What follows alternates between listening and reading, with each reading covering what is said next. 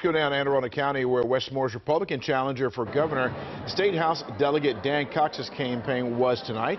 And Paul Kessler's been there for us this evening. What's the latest from the team right now?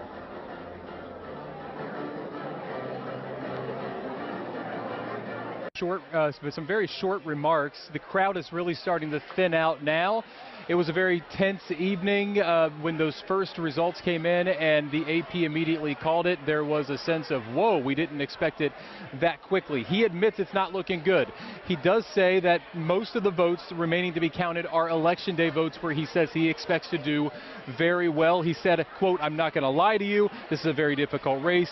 I'm not doing as well," he continued, in places like Baltimore County. He's trailing there at last check by tens of thousands of votes, by about 40,000.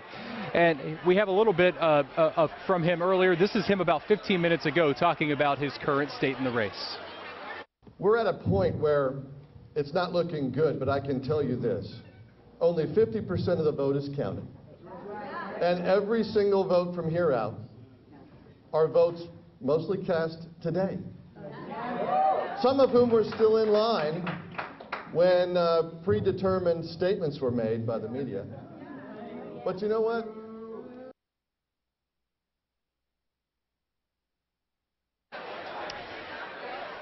So a couple of lines throughout this evening, and one there from Delegate Cox drawing some boos with regard to the media in this race and some of the polls that were out through this campaign season. One thing we did not hear from Delegate Cox tonight is any type of concession in this race.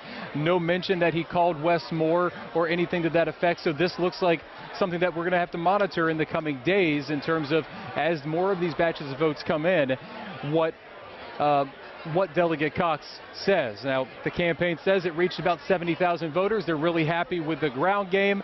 Right now, though, even an admission from Delegate Cox not looking good at this hour. Still, no concession here in Annapolis. For now, reporting live, I'm Paul Gessler for WJZ.